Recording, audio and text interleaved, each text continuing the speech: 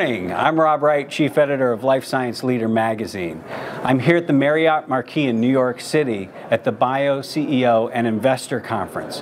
With me, I have Phillip Chan, President, CEO of CytoSorbents. So, Phillip, I was wondering if you could tell us a little bit about your product, CytoSorb, such as what it treats and how it works. Sure. Well, thanks, Rob, for having me on the show.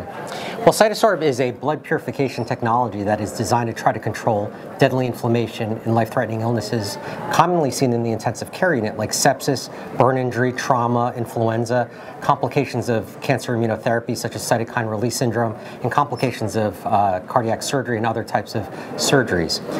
This is a cartridge that is filled with a highly biocompatible porous sorbent that is very good at extracting toxic materials from blood, inflammatory mediators such as cytokines, bacterial toxins, activated complement, and many other things. And it's very simple. This is plug-and-play compatible with standard hemodialysis machines or ECMO machines, extracorporeal membrane oxygenation machines, or heart-lung machines in the operating room.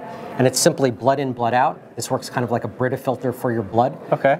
In terms of removing these toxic inflammatory mediators that are driving this uncontrolled inflammatory response. Really interesting. So with regard to the current flu that's like almost at epidemic levels, would this be something that could actually help?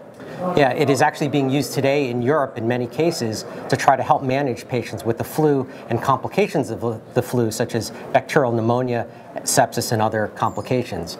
One of the things about the current outbreak is that the H3N2 subtype that is currently circulating in the United States, for example, creates a very high cytokine storm. And with the low efficacy of the vaccine, patients, even healthy patients that don't have comorbid illnesses, are getting very sick. Many of those patients are dying, unfortunately. CytoSorb is designed to try to control that cytokine storm, reduce it, thereby helping patients recover faster without all the complications. Okay, so where are we with regard to the approval process on the product? Well, in Europe, we are approved in the European Union, and CytoSorb is now distributed in 44 countries around the world.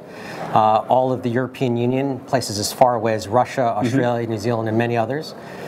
In the United States, we are currently in the midst of a pivotal registration trial for CytoSorb, trying to get CytoSorb approved for cardiac surgery, trying to control the deadly inflammatory response that often happens in valve replacement surgery and other types of complex cardiac surgeries. Okay, any milestones you're expecting for 2018 and beyond? Yeah, so first of all, we expect, unlike most medical device companies, to actually hit operating profitability on a quarterly basis this year. That's one. Congratulations. Thank you. Two, we're looking also to make good progress on our pivotal trial, Refresh 2, for the United States approval. Third, we are looking at potentially new partnerships as well as expansion of old partnerships with major, we currently have major partners like Fresenius Medical Care, for example, the largest dialysis company in the world, Terumo Cardiovascular, the largest cardiac surgery disposables in the world. All of that has been driving a $13.2 million a year business in sales, and we expect that to grow significantly this year as well. And then last but not least, I think that we're also looking at greater awareness of investors of our company and our technology.